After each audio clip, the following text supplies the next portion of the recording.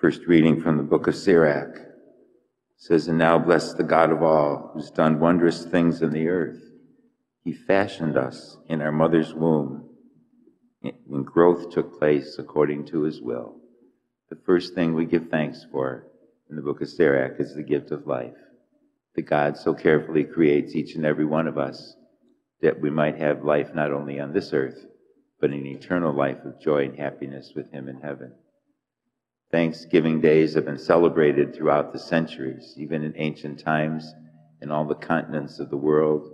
The Chinese, the Europeans, all people have had some kind of day of thanksgiving, acknowledging gratitude to God. In 1621, the colonists who first come to the United States, to this country, had a Thanksgiving feast that lasted for 3 days. And they shared it with the Native American Indians because they were the ones who taught them how to hunt, how to grow crops. And if the Indians had not helped them, they would not have survived. And so they came together to share a meal and give thanks to God and to one another. Later on in 1789, President George Washington declared the fourth Thursday of November every year to be a national day of Thanksgiving. It's the only national holiday that we have that's religious in nature, where we come together today in prayer at church, and we come together with our families to give thanks to God for all of his many gifts and blessings. There was a family who on Thanksgiving Day sat down to their meal, and it was their custom, maybe it is for some of you, for people to go around the table and everybody just give one or two things that they were grateful for. And one of the little girls came up with, "I'm thankful that I'm thankful." What a profound response. I'm thankful that I'm thankful. She had a grateful heart and she was thankful for it. And isn't that the most wonderful thing? The Lord has given us this Eucharist, which means thanksgiving. And he's filled you and I with a gratitude that all things come from God. I'm grateful for a family that I grew up in, as I'm sure you are, who taught us to pray and who taught us to be thankful to God, who taught us in so many times, many of the funerals I've had here, first thing I hear is, "Father, we sent all of our kids to St. Patrick's School."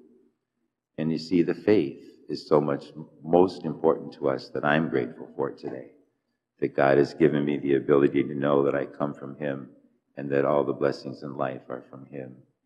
And so today we're grateful.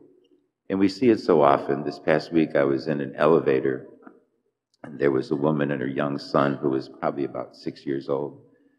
And everyone got out of the elevator, and he waited for me, and he said I should go. And I said, "That's okay." He said, "No, be careful."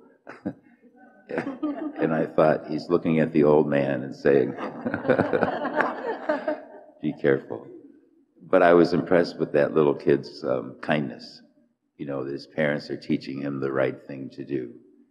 And so we look today and we see that there's so much to be grateful for in our nation and all the many blessings God has given us. And we come here to this altar today just to say to the Lord, thank you so much.